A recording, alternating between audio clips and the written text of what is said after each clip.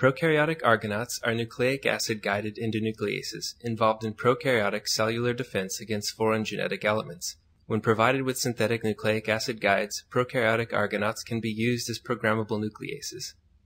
Argonauts from different prokaryotic species may utilize either DNA or RNA guides to target DNA or RNA substrates, leading to many potential combinations of guide and substrate preferences.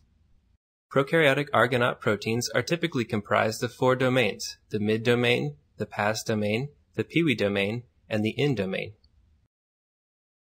The mid domain of prokaryotic argonaute binds a short single-stranded oligonucleotide guide, which is typically 16 to 18 nucleotides in length.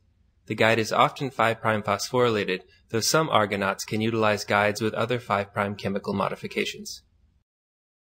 The pas domain is responsible for holding the 3' end of the guide, while the argonaute searches for a matching sequence. The prokaryotic argonaute guide complex searches for a complementary sequence on the target strand. When a match is found, the 3' end is released to allow for complete base pairing between the guide and substrate. This activates prokaryotic argonaute endonuclease activity in the Peewee domain, which contains a metal-dependent RNase H-like active site. A break is created in the phosphodiester backbone of the complementary substrate nucleic acid. In the case of double-stranded substrates, a break is only created in the strand which is complementary to the guide nucleic acid. The end domain is thought to then act as a wedge that helps release the target DNA. Thermus thermophilus argonaute, also known as TtAgo, is the first commercially available prokaryotic argonaute from NEB.